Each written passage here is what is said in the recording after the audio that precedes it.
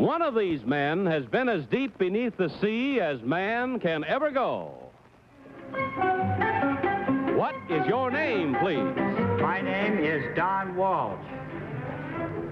My name is Don Walsh. My name is Don Walsh. Only one of these men is the real Lieutenant Don Walsh. The other two are imposters and will try to fool this panel. Tom Poston, Pat Carroll, Don Ameche, and Betty White on To Tell the Truth with your host, Bud Collier. Thank you very much, and welcome once again to Tell the Truth. Tell the Truth is brought to you this week by Dristan Nasal Mist, the new decongestant spray for relief of miseries of sinus congestion and head colds. Betty, it's awful nice to have you back. Well, it's lovely to be back, Bud, but that sneaky Peggy Cass with 9 right. You did all right, didn't you? Polly and I took a vote, and we think she ought to be drummed out of the Corps. She drummed herself out. She ran right after she did it.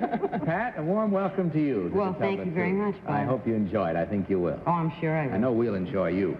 Panel, will you please open your affidavit envelopes, take out the affidavit cards, and follow along as I read from mine. I, Lieutenant Don Walsh, am officer in charge of the Navy's deep diving research bathyscaphe, Trieste. Jacques Picard and I set a new depth record when we reached bottom at the deepest known spot in all the oceans. For 30 minutes, we rested in the silt at a depth of 35,800 feet, almost 7 miles beneath the surface of the Pacific. We had been deeper by 2 miles than man had ever ventured before. Signed, Lieutenant Don Walsh.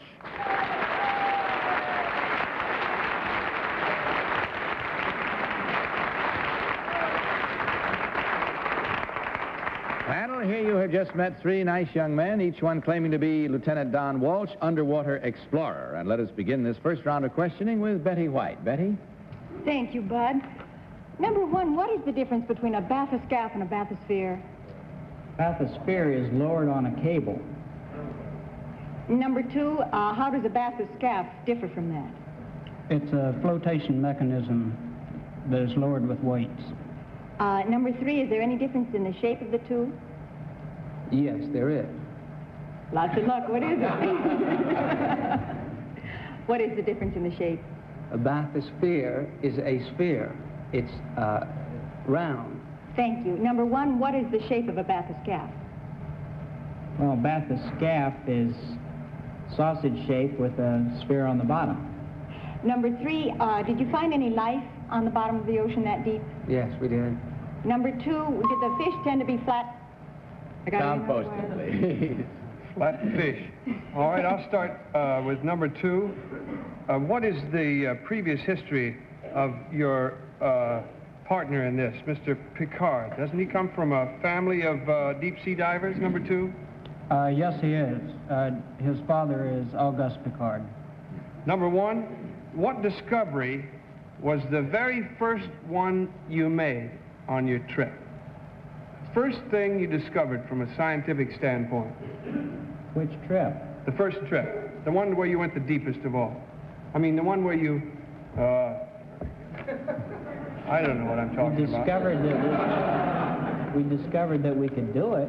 Is that what you mean? Well, not right away. That wasn't the first discovery. Number 3, is there something that you could tell me about right away? You discovered something as you had descended that you hadn't previously anticipated. It was wet. Number 2, do you know what I'm talking about even? There were certain currents in the water which impeded our descent. Well, that's possibly earliest. Pat Carroll, please. Number 2, what are the knees of a ship? I've watched the show before. I just wanted you to know that. You have to. It's where the vertical and the horizontal frames are joined. Mm-hmm. I just asked. I didn't know. Number 1, what is the previous depth record? It says here that we had been deeper by 2 miles than man had ever ventured before. What was the last record held that you went 2 miles more than? Our own record, which was 24,000 feet. I see. Number 3, who is Jacques Cousteau? Jacques Cousteau is the, I think he's considered the father of skin diving right now. Mm-hmm. Don? Number one, what is the value of these these runs that you make, these depth descents? Well, I suppose just the exploration of the unknown. Number two, would you know what the exact reason for these descents are? To precisely measure the deepest depth underwater and discover if life exists. Number three, would you concur with these answers? Generally. Number one, what is the pressure at 35,000 feet per square inch? 8 tons per square inch. 8, would you agree with that, number two? Yes. Whether he does or not, we all have to agree that it's time to vote. So will you kindly do so right now, panel? That means, of course, without consultation, will you mark your ballots and vote thereby for number 1, number 2, or number 3. As is our custom, the team of challengers will receive $250 for every incorrect vote. All ballots marked?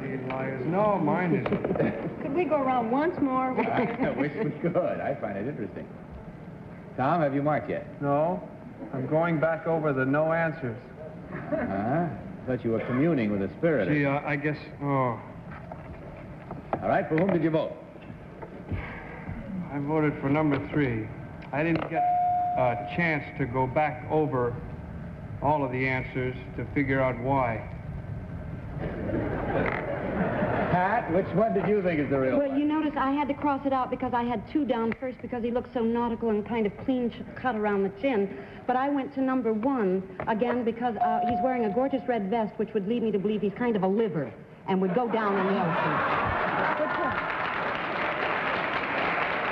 All right, I'm with you. Don Ameche, your vote, please. But I voted for number 2, and after that explanation to Pat as to why she voted for number 1, I wish I could change my vote here. Betty. Well, a liver wouldn't spend too much time below the sea, I shouldn't think. But Don, you chickened out on me. Don said that number 2 couldn't be it because his hat didn't fit. But I still voted for him because number 3 seemed a little tall to fit into a bathyscaphe. All right. Could have bent his knees and ooched down a bit, I guess. But in any event, there we have it, the way we voted, and now it's up to you to vote along with us and see how right or wrong you may be, because we're about to find out which one of these 3 gentlemen is the real underwater explorer. So will the real Don Walsh please stand up?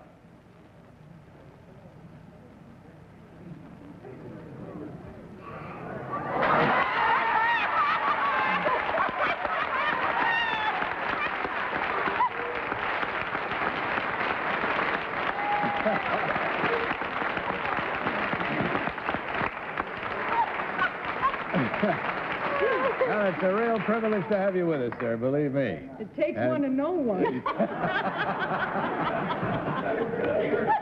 You said that from one liver to another, you mean? All right, number 2, would you tell us your real name and what you really do, sir? My name is Picard Wagner, Public Information Supervisor for AT&T.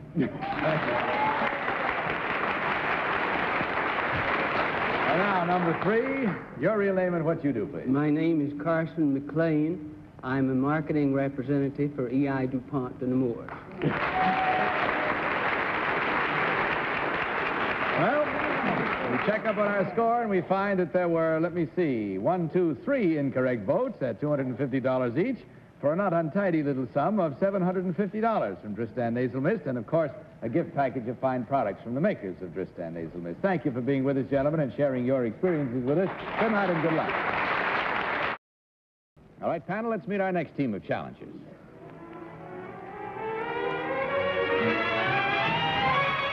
What is your name, please? My name is Patricia McCormick.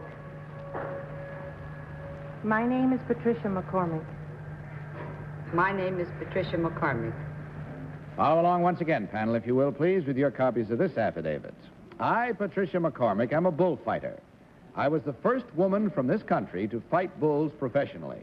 I have appeared in bull rings both in Mexico and South America.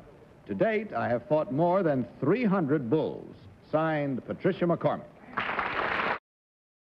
These ladies, each one claiming to be Patricia McCormick, lady bullfighter. And we'll start this round of questioning with Tom Poston. Tom? Oh, thank you.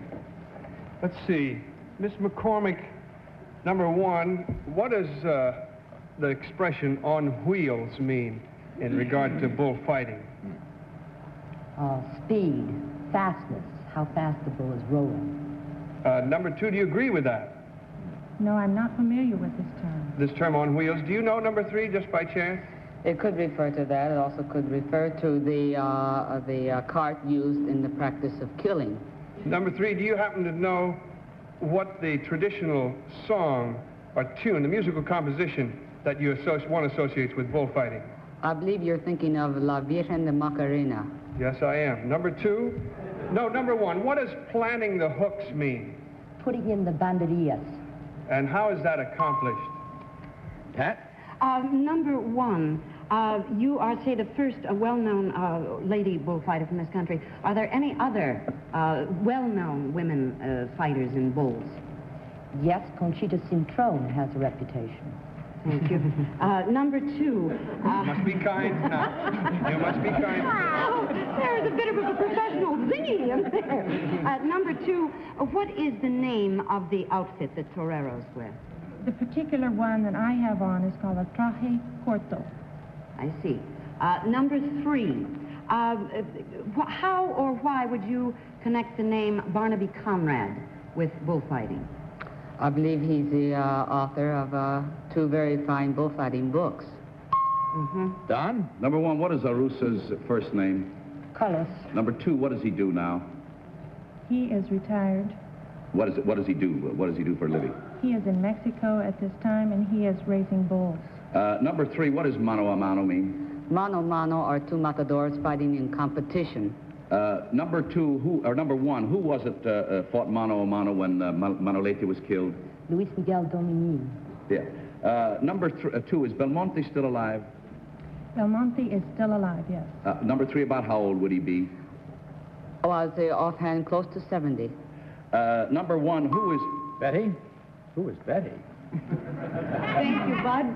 Number one, who is? Number one, why do you fight bulls? The excitement and the challenge. Number two, why do you fight bulls?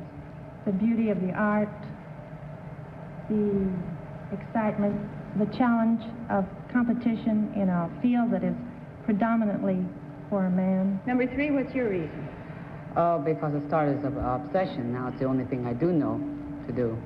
Number one, what is the difference between a toreador and a picador? The picador places the vara, or the large pick, into the back of a bull. The toreador kills the bull. You just lost me, you know that. Well, lost or not, we'll find you in time for voting, I'm sure, Betty. So will you, panel, please, since time is gone for questioning, mark your ballots. As usual, without consultation, vote for number one, number two, or number three. We all set? Okay, Tom, for whom did you vote this time? Gee, I really touted myself off at the very last second. I was sure it was number one. So you voted for?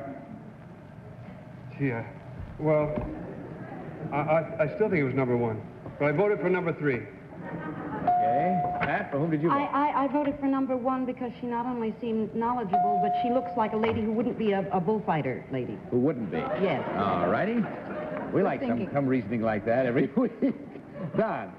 Well, I voted for number three, and this is pure guess. This is another one of those tributes to Willie Stein and the way these people have been drilled. Boy, they really have been drilled. Beautiful. The questions that I was answering were kind of good questions, I thought, but I got nowhere with them, none of them. Betty?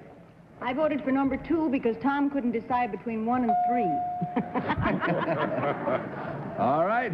Look at that vote. That's just the way it's going to be all night. That Willie Stein is a cruel man. Well, as in bullfighting, we on this show have our own particular moment of truth. And this is it, right now, as we discover which one of these ladies is the real professional bullfighter. So, will the real Patricia McCormick please stand up?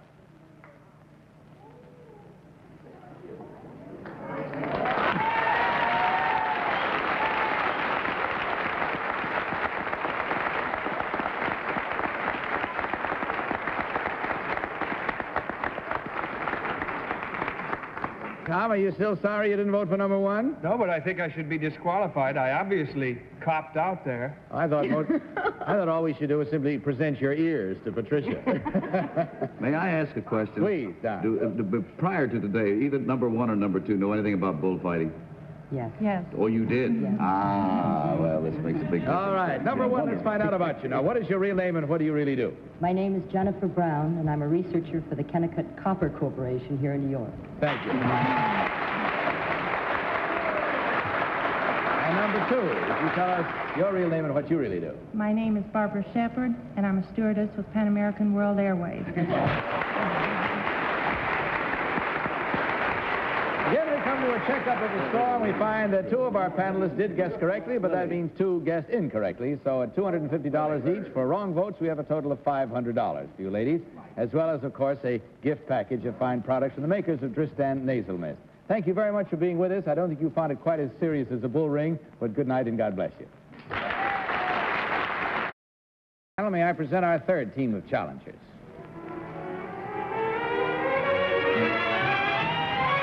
What is your name, please? My name is Grover C. Criswell. My name is Grover C. Criswell. My name is Grover C. Criswell. Follow along once again, panel, if you will, please. I, Grover C. Criswell, am the mayor of St. Petersburg Beach, Florida. My profession, however, is buying and selling Confederate money. And the book I have authored is now considered the standard catalog on the subject. The $25 million that I own makes me the richest man in the world in Confederate money. Signed, Grover C. Criswell.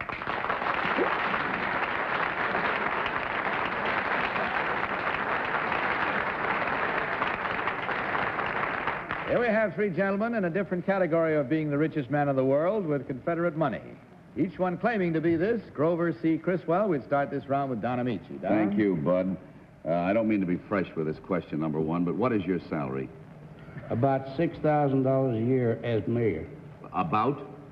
Yes, because I have other means. Well, no, I mean as mayor. What exactly? $5,750. And what is your salary, number two? $7,800. And number three? $6,740. I see, thank you. It all depends on which side of the tracks you're Yes, I understand. Number two, what is your term as mayor? 2 years. I have a year to serve, Don. You still have a year to go. Number three, how far is St. Petersburg from St. Petersburg Beach? About 10 miles. Number one, who trains at St. Petersburg? What team? The Yankees and the St. Louis Cardinals. Number two, where are the Yankees going next year? Fort Lauderdale. Betty? Thank you, Bud. Number one, what is the going rate for Confederate money? How much, if I had $1, how much Confederate money would that buy? Well, how much would it buy? How much Confederate money could I buy with $1? Oh, $1. Oh, a dollar for dollar? At this present time, yes, ma'am. You are loaded. Number two, what is the largest denomination bill in Confederate money? $1,000 was the largest that was ever made. Number three, what was the smallest denomination? 50 cents. Number one, what was the largest denomination? $1,000. You two boys have gotten together. Number three, who was the last mayor of St. Petersburg Beach? Bill Miller. Tom? Thank you. Number three is J. Linwood King, a dealer in Confederate money. I don't know. I never heard of him. Well, he used to tell me to save my Confederate money because the South would rise again. And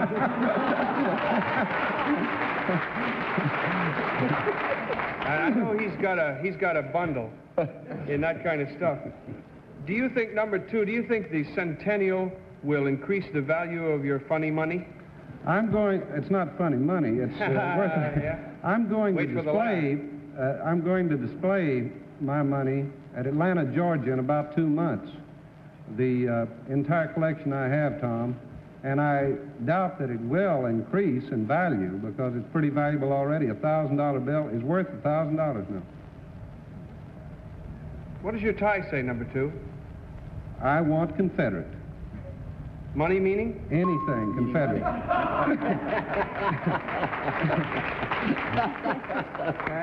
Now, I don't know whether this is a cricket question or not, because I don't think it could be construed as a commercial. But what is the title of your book? Excuse me, number 2. What is the Confederate and Southern State Currency. Number 3, what is the title of your book? Same thing. Number 1? That's correct. Just checking. Number 2, what are your duties as mayor in St. Petersburg Beach? Well, to welcome Marilyn Monroe and Joe DiMaggio like I have the past few days, to hold city council meetings and the general mayor's duties. What are your office hours? There's no office hours. I get down like most politicians when it... I see. All right. That's it. And like most politicians, we have to close our ballot boxes right now because it's time for us to mark these ballots and vote and find out what's what. So without consultation, will you vote, please, panel? For number 1, for number 2, or for number 3?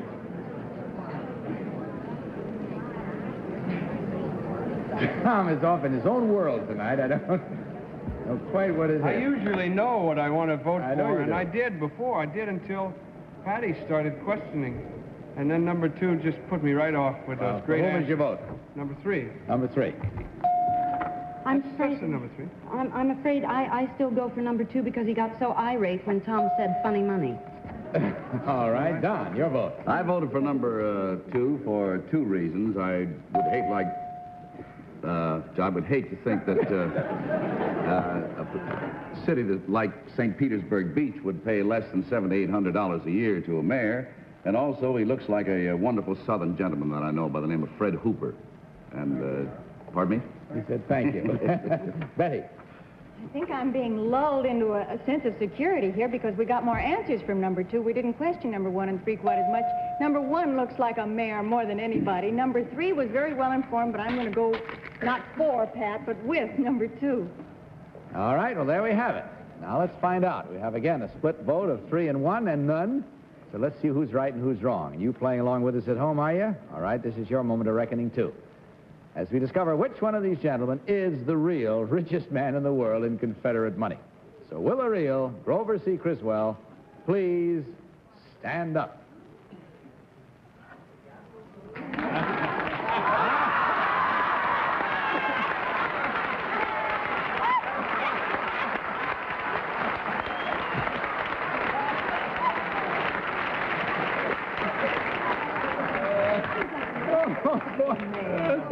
Man and boy, I've been doing this show for 4.5 years, and that was the sneakiest finale I've ever seen.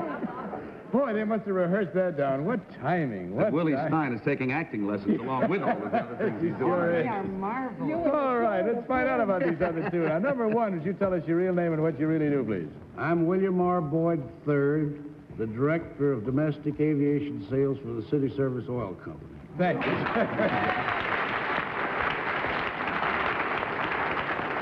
And number 2, you garnered most of the votes and did the best fooling. What is your real name and what do you do? My name is James C. Fletcher, Jr. I'm a vice president of Midnight Sun Broadcasting Company in Alaska.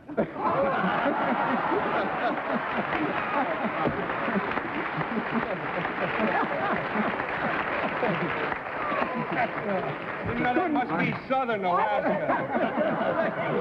I'm going to make an observation. This man missed his calling. He sure did. Couldn't have gotten any farther away from the South than he tried. No. Oh, boy. Well, let's check on the score here now. We find that thanks to some good fooling, we, on the part of our challengers, again, there were 3 incorrect votes at $250 each. For the second time tonight, a total from Tristan of $750. Gentlemen, I hope you enjoyed your visit. On your way out, you'll receive a gift package of fine products from the makers of Tristan Nasal Mist. Thanks so much for being with us. Good night. Good luck to you. Good night, panel. Good night, Bud. Bud Collier saying good night from Tristan Nasal Mist and reminding you to tell the truth. Good night, everybody.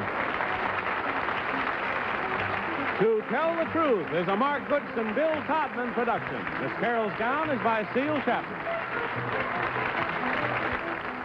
The name in our mailbox is Porter, To our friends, we're Pete and Gladys. and we're at home next on most of these stations. Drop in. To Tell the Truth has been brought to you tonight by Infrarub, the European discovery for hours of relief from chronic minor pain of arthritis, rheumatism, muscular aches. Johnny Olson speaking for To Tell the Truth. This program was pre-recorded.